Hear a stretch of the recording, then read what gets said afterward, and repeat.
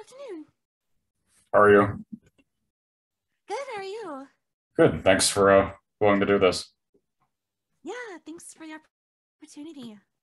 Yeah, so I can just jump around then with your roles so far. Yeah, sounds great. So start from the beginning. I know that one of the first things that inspired you to do voice acting was meeting Scott McNeil and Michael Dobson when you were a kid. Yeah, oh my gosh, that was when I was a wee babe. I met them at Anime Evolution in Canada. Wow, that was a long time ago. Yeah, and here I am now. It's a crazy adventure. And your first role was in SAO, right? Yeah, SAL and Excel World. That was Excel World was my first like Walla background and incidentals, but definitely Sword Art was my very first character role. And was that also the first professional any kind of VO job that you had when you got to LA? Yep, in a sense, besides Excel World, yeah. Okay. It was crazy in a sense to see and realize that, oh, this show is going to be on Toonami. And yeah, that was a great time. Is there a separate story of how you got into SAG too? No, I got into SAG when I was recording Undead Darlings. I signed a Taft Hartley, and then I joined the union a couple years later, and my first union credit was Eden Zero, which I was so excited because I instantly knew Kira would be the main Rebecca, and I'm like, oh, blessed day, thank you. Now I can fangirl over my friend.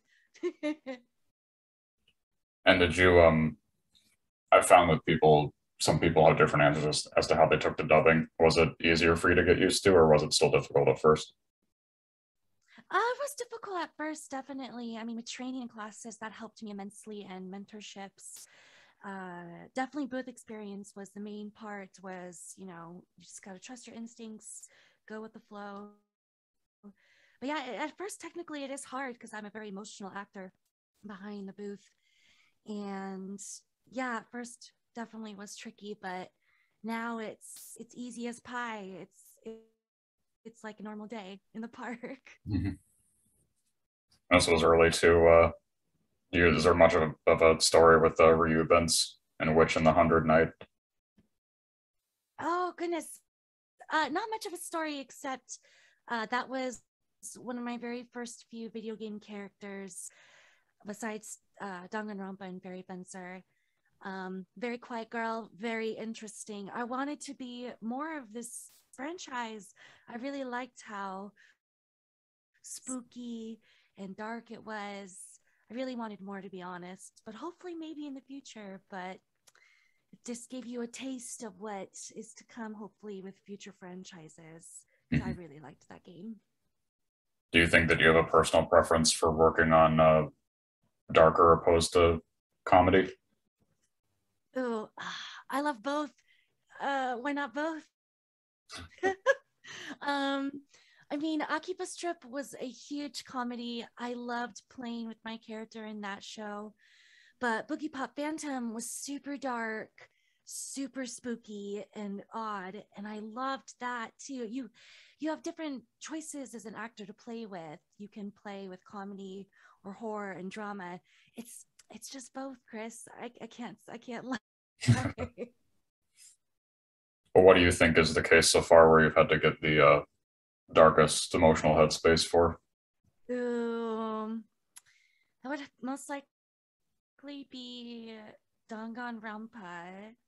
Spoiler alert, in the last chapters, when you find everything out, who the traitor is, etc., that really affected me in a sense afterwards in the session. I was like, oh my gosh, like it can even be you, it can be your best friend, it doesn't matter who, it can be anyone you trust. And yeah, that was a hard one, definitely. But I feel that role made me grow as an actor in the sense of, okay, well, now I've done this. I'm so excited for what's to come. Mhm. And since there's so much that goes on with Sonia too, Did you find it easy to connect to her? Oh, 100%. During the first meeting of like, this is your character, you meet the director, the clients, they explain the character a little bit. Um, they explained her as, oh, she's basically you, but she loves serial killers. And I go, oh, that is a very interesting aspect of someone. But yeah, she's a real treat and near and dear to my heart. I look fondly upon those days recording her. Mhm. Do you think, so it's probably hard to pick, but which character do you think you have the most affinity with so far? Oh, out of anime and video games? Yeah. Oh, definitely anime. I mean, that's a hard choice. I would say Tomoyo or Yumeri from If My Favorite Pop Idol made it into the Budokan, I Would Die. Hmm. Only because Tomoyo loves to support her friend, loves to be, always there for her. I always try to do that in a sense. But then with Yumeri, that show affected me in a sense of like, oh my goodness, this girl has everything she could ever want, but she's still holding back and shy. And that's how I was back in the day. I was very shy, very nervous. So I related to her a lot. But I mean, I have to give a shout out to Double Decker because my sweet baby girl Catherine is a foodie and I love to eat too. So it's kind of a toss up between those three, I would bet. But then Okay. video games, definitely Sonia. Let's see where else, and I want to say Adelheid from Lord of Magna. Hmm. That was a really relatable character because I grew up in a family, not as large, of course, but it was nice to be the reliable older sister. And I was like, oh, how cute. This is so sweet. What about with things that you can connect to Tiara with? Good one. She's a proper lady, of course. um, but man, I had a blast with her when they were like, "Oh, she is a proper lady. She loves to drink her tea. I love to drink my tea." But then they were like, "Oh, but she's also a masochist," and I go, "Oh, well, that's a different. That's a choice. No shame on that. Good girl. She can do whatever she wants." Um, but it was so funny because I watched playbacks of that game and played it myself a couple of years ago, and I was like, "Oh my gosh, you could tell I have a lot of fun with her." Are you comfortable like watching and playing things that you're in then? Oh yeah, I used to be really shy about it, but now I'm so deep into the product and such. I want to absorb as much as I can, get to know the story, and acknowledge that, yes, this was good, and I liked it, and it's part of my collection. Mhm. So would the first time that you got to sing an anime be Show by Rock? Yeah, my sweet Tsukino. Thank you to Caitlin Glass, Forever and a Day. That was my first simuldub and my first show that I had to sing. And then from there on out, it just kind of happened again and again with Rewrite and, oops, sorry. My alarm just wants to go on. There we go. Thanks for your patience. That story just kept going with singing with Rewrite, then Cardcaptor, then the Oshibudo. Hmm. And I love singing. I love karaoke. I love singing in the car. It's truly a passion. So I'm really excited to see how that happens and leads to the future. But Hmm. yeah, with Show by Rock, I'm just so blessed that this sweet baby bear comes back to me every so often. It's truly a blessing. I know you've posted about it a lot, but would Tomoyo and CCS be your like biggest bucket list character so far? Yeah, so far, definitely. I mean, I loved her since I was a kid. And I grew up with Cardcaptor and Sailor Moon and Dragon Ball and TV.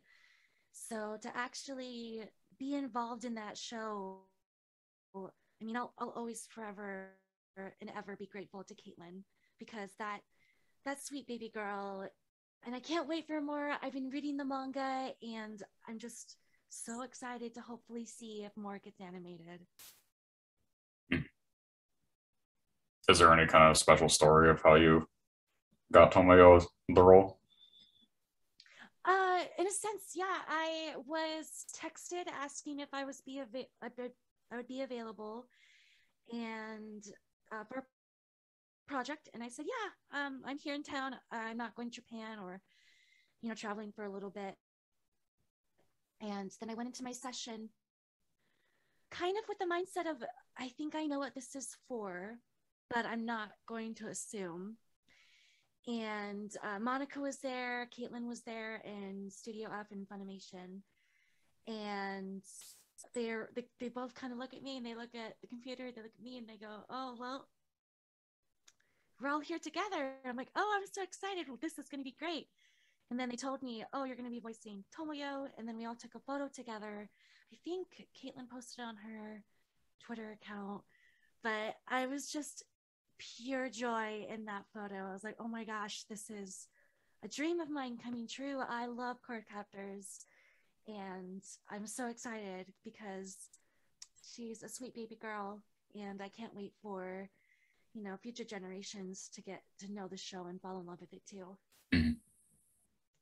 So this is going back to the timeline of roles. Of course, Ain and Zisteria. Oh, my sweet twin. Yes. That was one of the few video games I did in LA starting out. And my twin brother is Chris Hackney, and I was so excited. And Kira's in that as well, and Caitlin. A lot of my friends, I was like, oh my gosh, I was so excited to even audition for that game. And afterwards, Kira and I went and got coffee in the afternoon. It's a really tender, sweet memory that I have with that video game. And she came back in the anime as well. So it's kind of a winner, winner, chicken dinner moment. And what was the timeline of when you started working as a director? I started working around 2016, 2017. I started off assisting other directors such as Caitlin, Jerry, Anthony, and a few others. And then I was approached to direct my first solo, which was Bofuri, Mm-hmm. a very long title. And I instantly knew, like, oh my gosh, like, this could be a new path. I love casting. I love directing. I love working with people who are really fun, really easy flow, and they can bring something to the table where in audition they showed it to me, and I'm like, yeah, that's what I want for this character. And hopefully I get to work on more. It's been a real blast. Mm-hmm. Was that always something that you wanted to try? Yeah, I've always loved casting. So secretly, as a kid, I'm like, oh, it'd be fun to be involved in that. And it's been a really great experience to learn too how the background technical side works, because I grew up with it as a sense of, oh, here it is on DVD, but there's so much that goes into making that onto a physical copy. Mm. And I guess early on too, was there, I know it's usually recorded separately, but was there a case where you were really starstruck, like with who you were working alongside of or cast alongside of? I mean, always and forever, just a little bit when I meet people who I've idolized for, a long time. Like Wendy Lee was one of them. I love working with her. She's so sweet. Tony Oliver. I mean, I love Lupin. And there's definitely a few more. Christina V, when I first met her. It's been such a long time now that I realize, I'm like, oh my gosh, like these people I know and cherish in my life and are dear to me. And seeing how I've grown as an actor in person is always really amazing. And this was another dark role, Hitsuki in Riddle Story. Oh, yes. That was my very first Funimation title. Back in the day when we record DVDs in big old chunks. Yeah, that was thanks to Caitlin Glass. I was so sweet and hyped to be such a sweet, sweet murderer. And I was like, oh, because here you think she's just this sweet baby girl, and yet again, I got to work with that with Monica, and I think from then on out, I was like, oh, this is going to be a very interesting story, and it was. It. If you haven't seen Riddle Story, to those listening, treat yourself. It's a real eye opener of what anime can be, and it was Merkenberry's first lead. Mm-hmm. Has there ever been a case where you've stepped away from a series because it was so dark, or no? No, not yet. I mean, I do have a line where, excuse me, where if something bad's happening to my character, something is inappropriate, or I don't stand my morals with it, then I'm like, okay, I need to have a discussion about continuing this, but that's never happened. The closest it got was the simuldub with handshakers, but I mean, it's animated is my sense of it all. Is like, this isn't real, it's animated, this is someone's story that they wanted to create, and I've already been involved in this, and I don't want to say bye yet because I don't know how this will work out to the character's story. But in the end, it ended, and it wasn't bad at all. It was an interesting experience. Mm-hmm. This is a more comedic role that kind of catches you off guard with Kinue and Masamune-kun. Oh, yes. Thank you to Alexis Tipton. That was such a fun mommy role. I could not believe, I was like, she can't be the age she says, but oh, she is. I loved that one of my first lines was like, hello, my sweet children, breakfast is ready. And then it shows the spread, and it's everything that's unhealthy. And I went, oh no, they're gonna need to go to the doctor after this meal. I do think it's interesting that hearing hearing the low register that you have with some characters that you haven't done a lot more boy voices. Yeah, I hope more in the future. I do love getting into the lower range of my voice. Like recently, I've been voicing this villainous character. I hope I get to announce in a couple of weeks. But that's been a real treat. I get a lot of sassy texture in my voice, but hopefully one day there'll be a little boy I could voice where I'm like, all right, let's get into the knit and grit of the voice. Another fun role, Lily in MMO Junkie. Yes, I love MMO Junkie. I text Terry Doty a lot about that show. Like, oh my gosh, I'm so blessed to be in this with you. And like, it's a show that hits, modern society, I feel, where it can show so many parts of what can be and what can make you happy, and everyone has something that does that for them. And I love Lily so much to the point where I'm like, oh my gosh, I need to play an MMO at this point. I just need to dive right in, because playing her character and getting to know her story and their complete story as a series was truly something I needed at that time, because it goes to show you that your dream can be nothing to someone, but it's everything to you. Mm-hmm. And I really, really liked that. And you're never alone.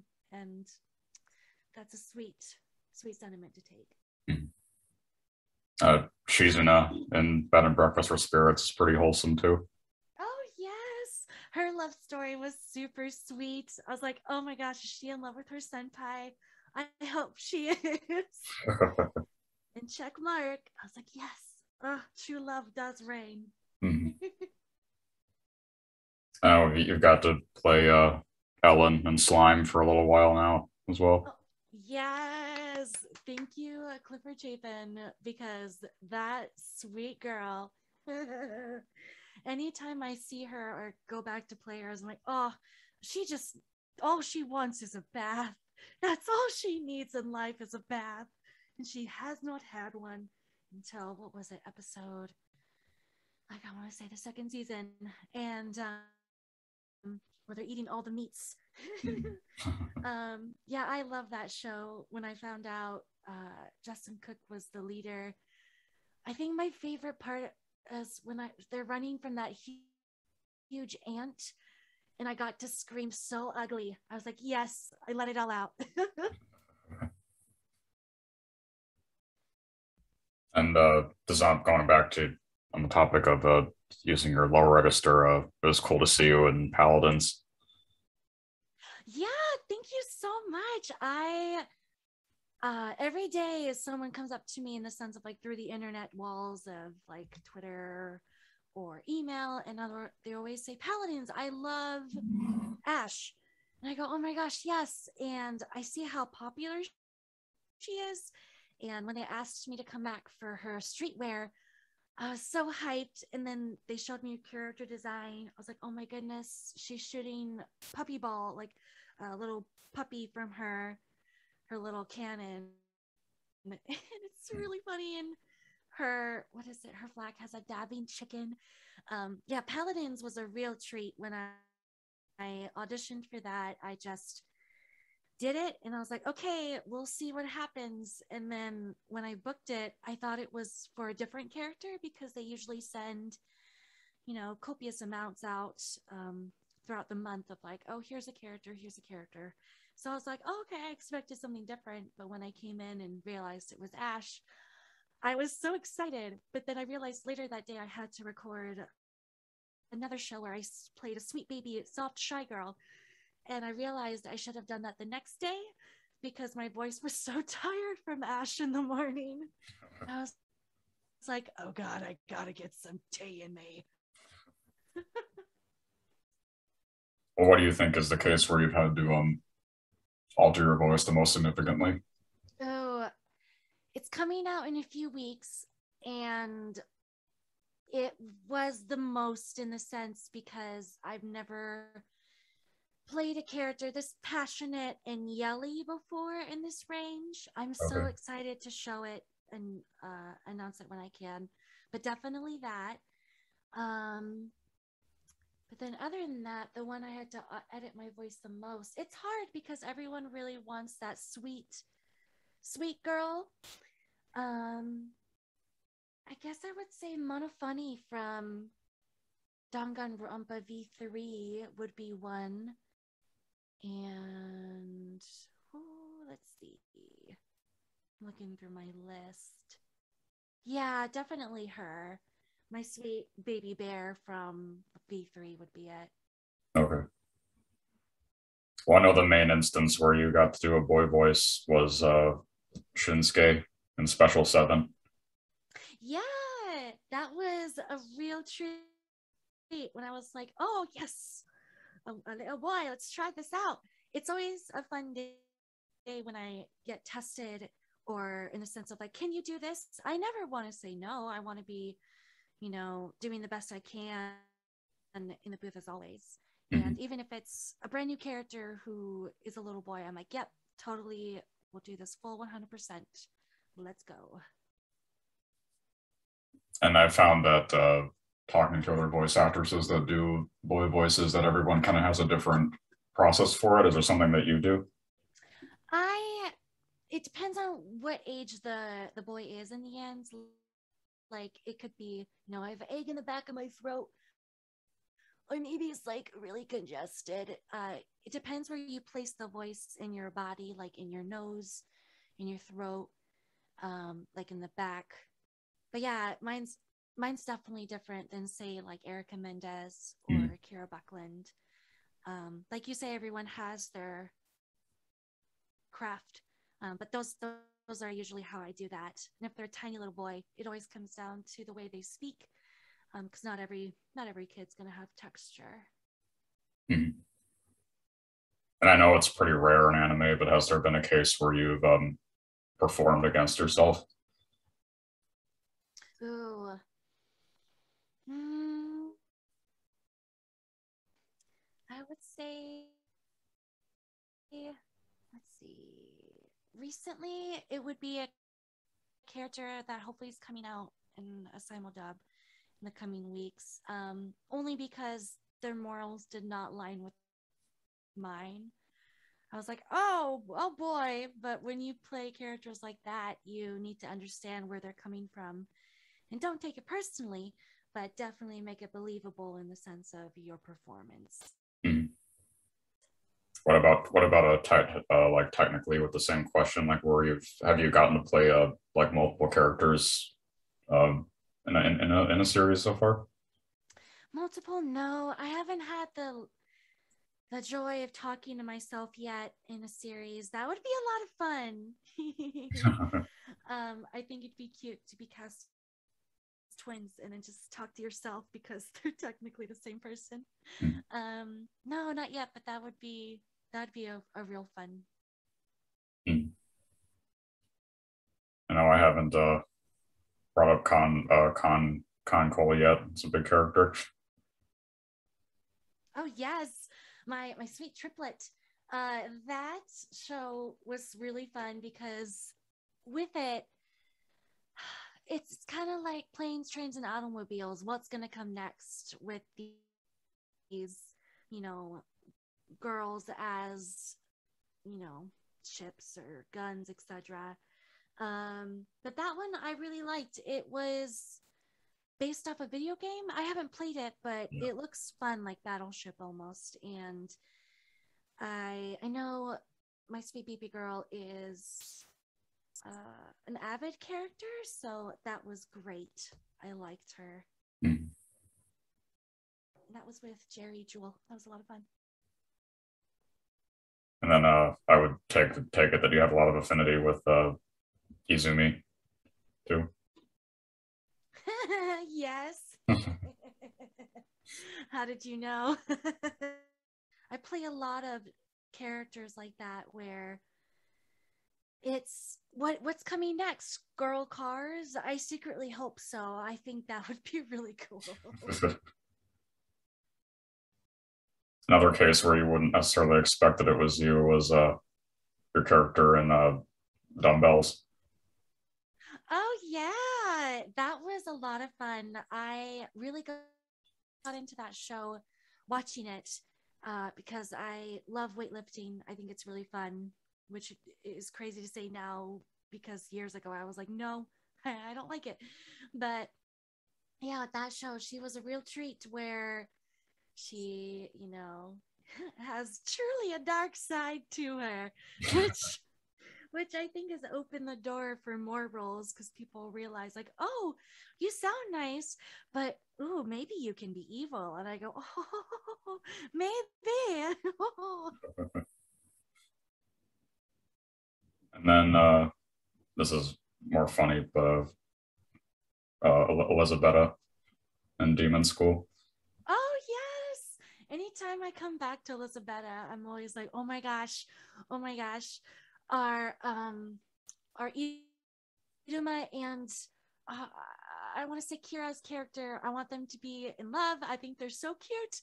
I watched that show here and there, and when I found out Kira's in it, I was like, oh my gosh, yes, finally, our characters are friends too in the show. This is so cute.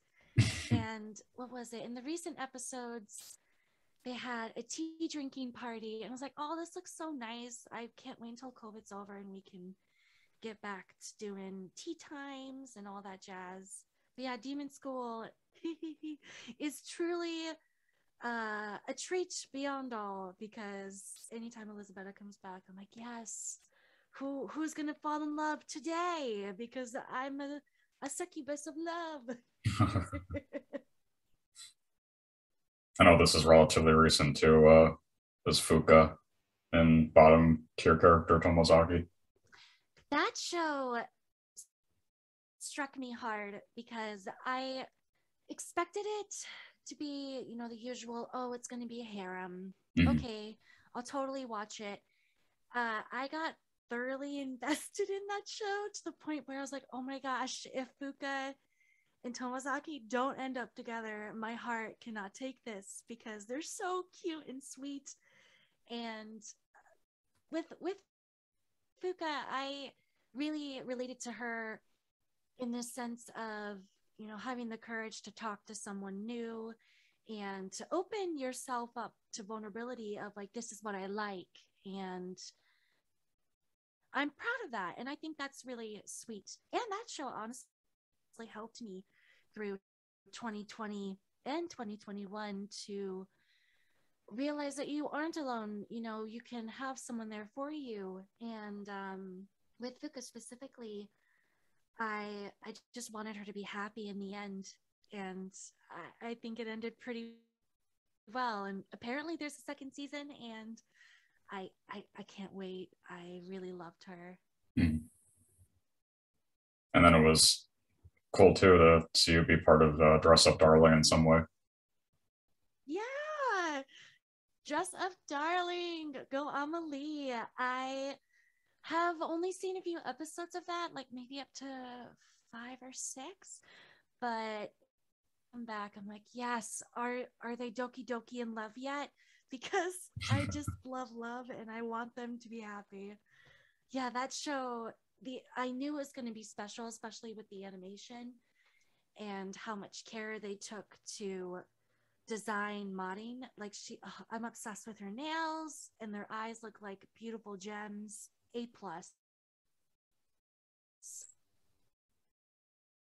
This was going back a bit, but another one that I personally like. It's small but kind of more impactful. Mineha and Noragami.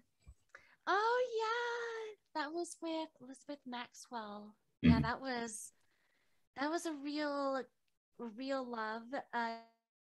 She screams a lot, and that's something I've been trying to work on, and I think it came out through. It came out really well. I can't believe that was so long ago now that I think of it. Oh, and Micah's in that too. Yeah, that's a great show. I definitely recommend it for everyone. And I want there to be more.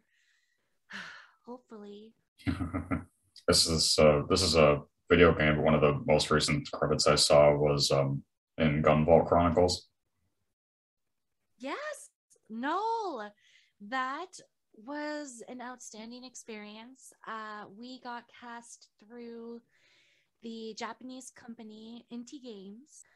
I recorded it remote, and it was directly with Japan and their company and their casting director. It was an amazing experience. I do travel to Japan, so my next goal is once COVID starts going away and I don't need to be a hermit anymore, I'd like to go to Japan and go to a few dessert bars with that team because they were really fun to work with. Mhm. So, is there anything else that's upcoming that you're a part of that you can safely talk about, or? Yeah, let's see. Dress Up Darling, that's definitely one that you hit on. Great job. I'm in that. Girls Frontline is another one that's Mhm. basically humanoid guns. Um, interesting choice.